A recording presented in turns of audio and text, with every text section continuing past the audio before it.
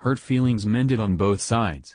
The royal drama that's been brewing for months between Duchess Kate and sister-in-law Duchess Meghan was put to rest on Christmas Day after the two women aired their grievances with one another.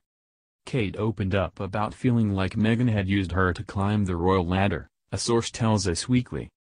Pregnant Meghan, 37, meanwhile, admitted that she had felt snubbed by the Duchess of Cambridge, 36.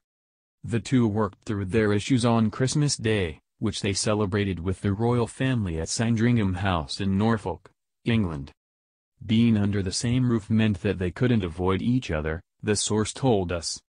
For more about what caused their feud, watch the video above, and pick up the new issue of Us Weekly, on newsstands now. Kate opened up about feeling like Meghan had used her to climb the royal ladder, a source tells Us Weekly. Pregnant Meghan, 37, meanwhile, admitted that she had felt snubbed by the Duchess of Cambridge, 36. The two worked through their issues on Christmas Day, which they celebrated with the royal family at Sandringham House in Norfolk, England. Being under the same roof meant that they couldn't avoid each other, the source told us.